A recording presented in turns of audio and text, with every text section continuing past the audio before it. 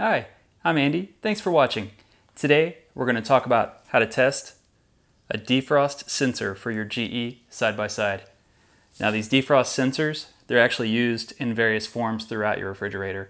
It's the same type sensor that's going to sense how cold your refrigerator section is, your freezer temperature, and also your defrost temperature. They send a response back to the control board. I'm going to tell you how to test these from the control board so you actually don't have to cut them out of your refrigerator to do the test. Let's get started. What you'll need to perform the test is a multimeter and a 1/4-inch nut driver to remove this panel. To remove the panel, remove the 2 top bolts and the 1 bottom bolt.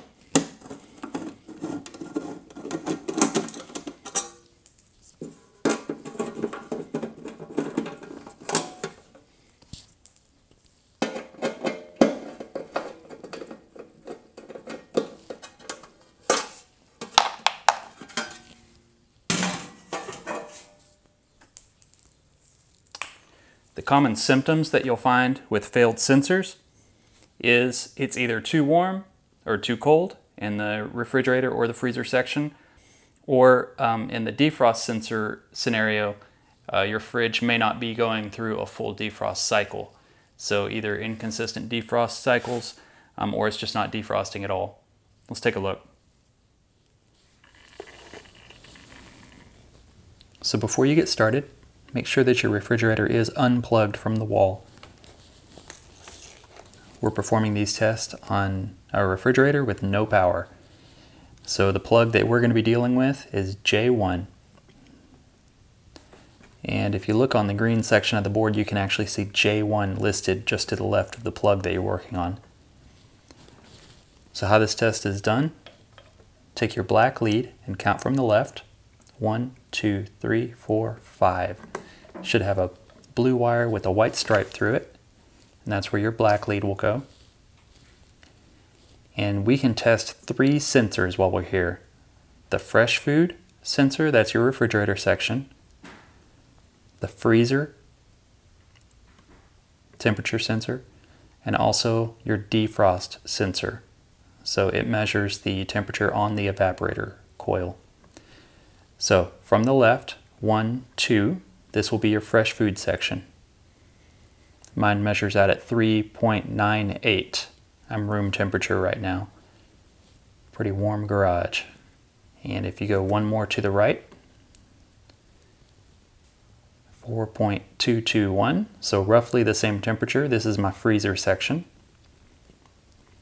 And 1 more to the right. Now we're 4 pins over from the left. Should have a brown wire. 4.076, and this is our evaporator temperature. So 4.22 inside the freezer, and then 4.07 on the evaporator, roughly the same temperature on both. So that's how you test those 3. I'll take you to the bench now and show you a quick bench test of how these thermistors work and the response that it sends back to the control board. I'm also going to talk about the ways that you can install these. Now you can do it the easy way or the right way. The easy way is just to strip the wires, put a wire nut on it, and call it done. But that wire nut's going to live in a pretty harsh environment with lots of condensation. So what'll happen is corrosion buildup impacts the sensor read that it's going to send back to the control board. So you'll see why that's important, and let's take a look. All right, now that you know how to test these thermistors at the control board, it's a really nice thing to know because now you don't have to cut the thermistor out of the refrigerator just to do that test.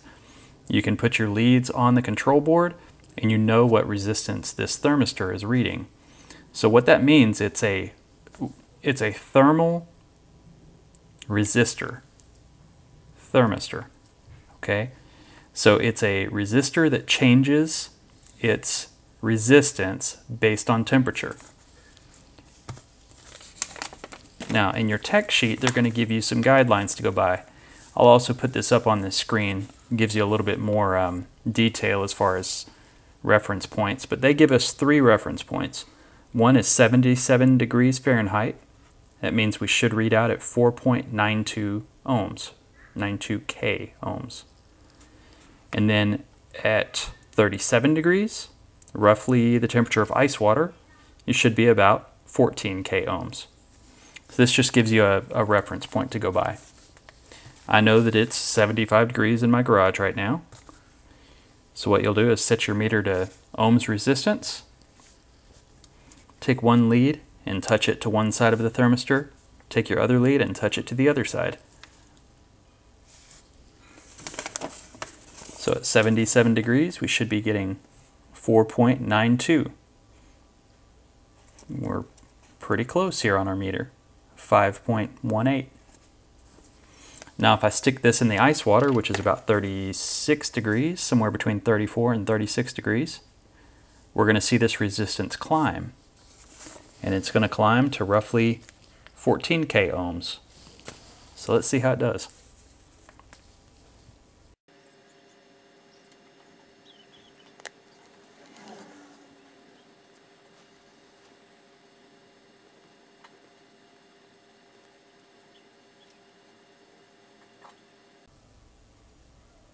So here you can see it starting to slow down a little bit, and it puts us in the ballpark of that 14K ohms that we were talking about. So that's how you test one of these thermistors. It's a resistor that has variable resistance based on temperature.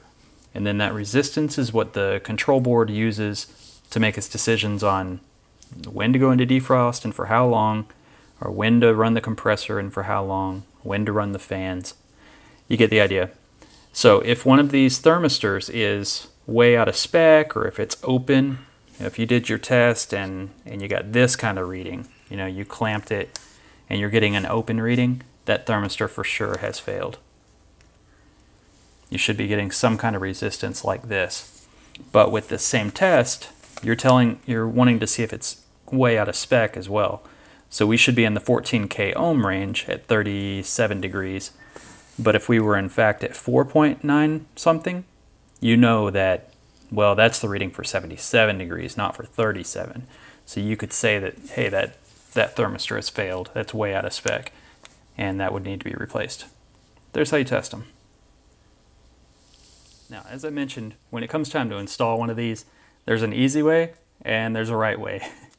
What I mean by that is the quickest, easiest way to install one of these things is to strip the wires back. I like to strip off about 1/2 inch.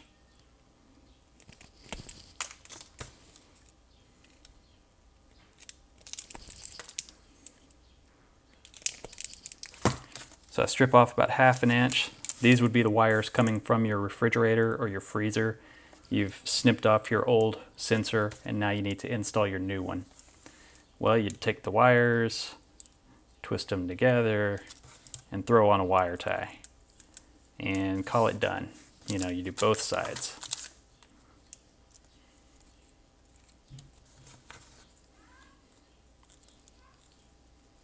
Quick and easy and cheap, right? So now you have your new sensor installed and away you go. Problem is, this sensor lives in an extremely harsh environment. When the defrost heater comes on, it may say 100 degrees. When it's in a freeze cycle, it may say -15 degrees. But also, all that causes condensation. And that condensation ends up inside your wire nut that you just put on here. Causes corrosion, which causes bad connections. And this sensor is doing its job, but the control board is not getting the sensor's response. So it may not go into defrost, it may give wrong temperatures, it'll just do wacky stuff. You've got the Apollo 13 scenario happening inside this wire nut, and you can see where that's a bad thing. So how I like to do it is take a little bit more time, do it the right way, because this is not a job you want to do twice. It's enough of a hassle that you don't want to tear this thing apart again. I like to solder these in place. What you'll need a soldering iron. Mine's been heating up for about 10 minutes. You'll need some shrink tubing. Once you do the solder, you want to protect that from the elements. Go ahead and slide those onto the wires from your refrigerator. So they're there once you get everything soldered up. And you'll need some solder. For movie magic, I'm going to use a extra set of hands here. And if you've never soldered before, it's really not complex. What you do is you strip back the wires about 1/2 inch. We're going to twist them together so that they're more or less straight, like that.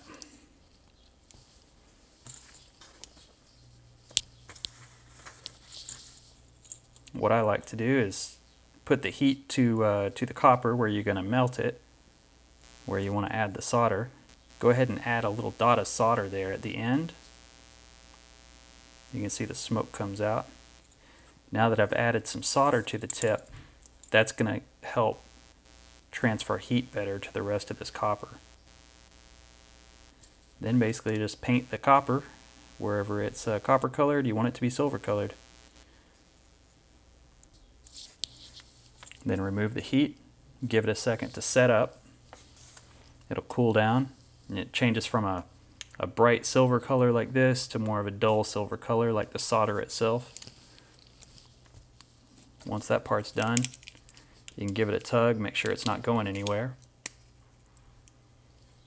If you're satisfied you got it soldered up well, go ahead and slide that shrink wrap over it. Take a lighter to it.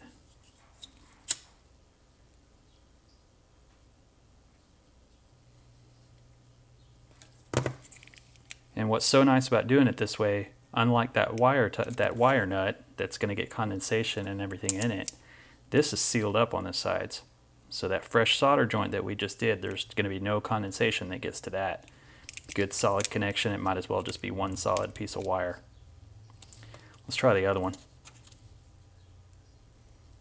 We've got our shrink wrap already on there. Twist them together.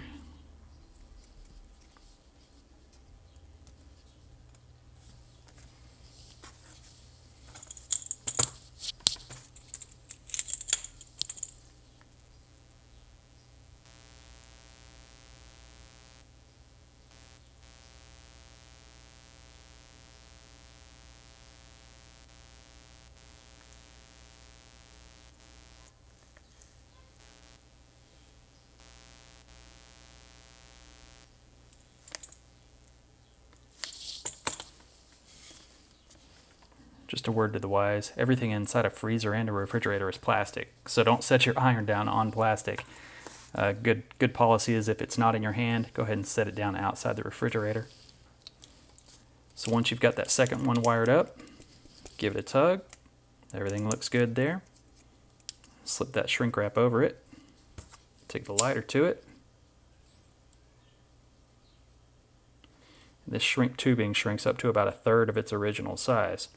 So basically shrinks up around the original wire, keeps your solder joints protected from the elements. So that's the correct way to install one of these thermistors. Again, you won't have to do it twice. It's there for good. So I'll show you how this is done inside the freezer section, but wanted to show you here at the bench just because it's a little easier for the camera's sake, so you can get an idea of what I'm talking about. If you don't have a soldering iron, you can pick one up for cheap on Amazon. This one is made by Vastu, and really good kit. It's got the iron, of course, a little stand to keep it on while you're not using it. Comes with a solder sucker, so if you do any control board work. A good set of tweezers, which is good for detail work. Extra tips, cleaning sponges, and a carrying case. I'll put the link to that in the description if you need one. Let me show you how it's done inside the freezer. To access the thermistor, you'll need to remove all of the drawers and the shelves from your freezer side. Again, with the power unplugged, what we'll do is remove 2 1/4-inch nuts with our nut driver from the top right and the top left of this back panel.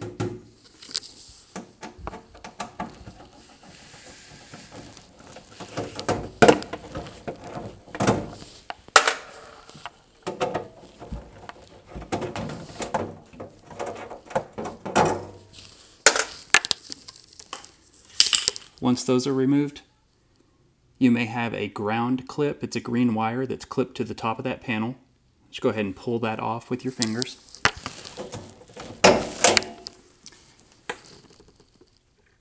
Once that's off, you may find it easier to remove the light bulb.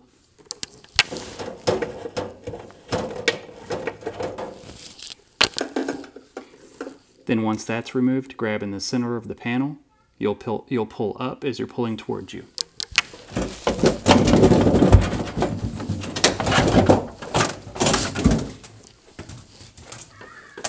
That exposes the evaporator. And in the upper left of the evaporator, you'll see the sensor that we'll be replacing. Now, as you can see, getting a camera into the works here and also doing doing the work I need to do is a little bit tight, so I'll do my best to stay out of your way of the camera work here. But what we're going to do is take this sensor. It's got a clip on it that clips on the very top part of this evaporator. Be gentle as you can with this tubing. It is a sealed system. So this clip actually comes off of the sensor itself.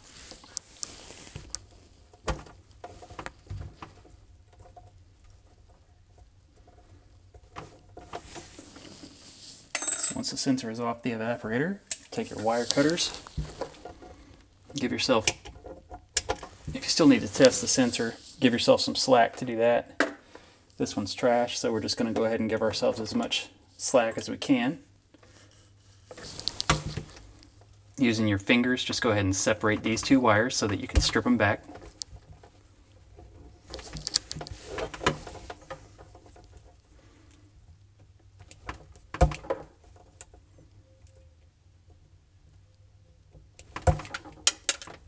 Strip off about 1/2 inch.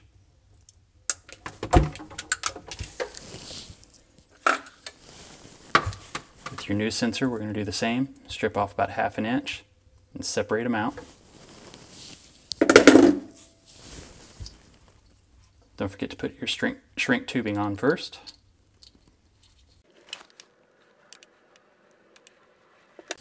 Got our new sensor with the shrink tubing on there.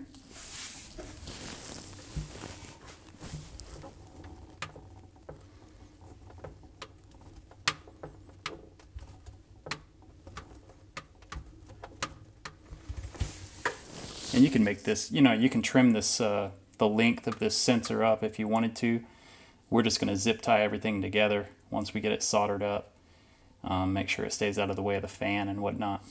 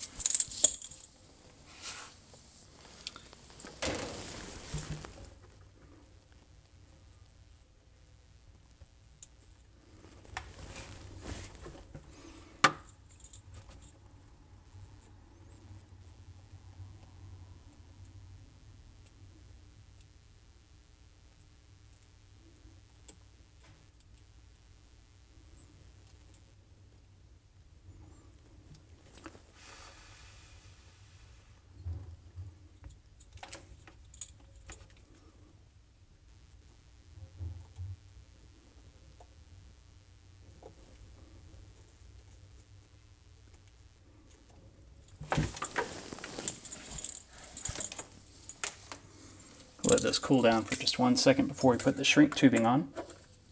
Go ahead and have your lighter ready.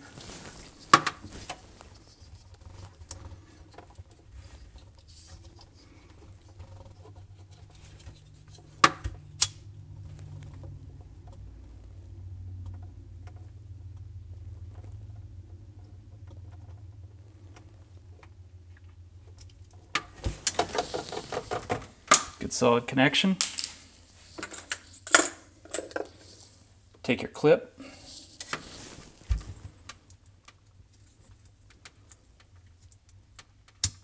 clip your new sensor in place. Go ahead and clip that onto the top left of the evaporator again. And now we'll just take this extra wire and we're going to zip tie it out of the way.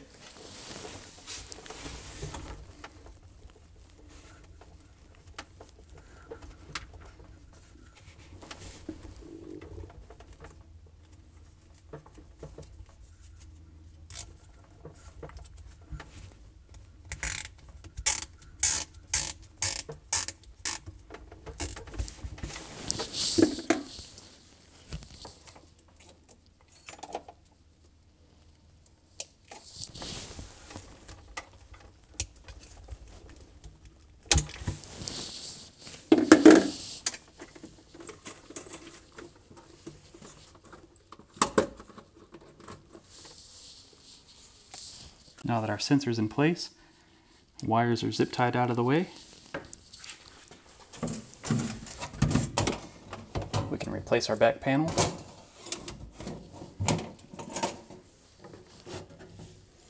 Don't forget this ground clip back on the top of that.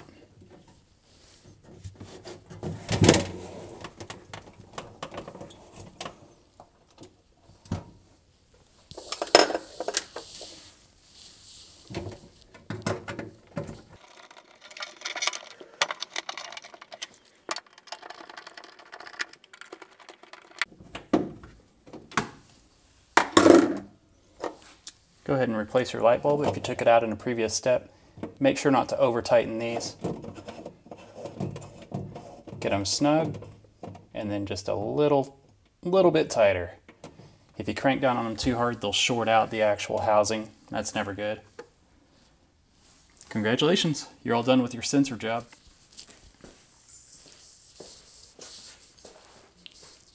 And there it is. That's how you test and replace a defrost sensor on a GE side-by-side refrigerator. I hope that helped. Thanks for watching. If you have not already done so, please be sure to hit subscribe and a thumbs up. It helps a lot.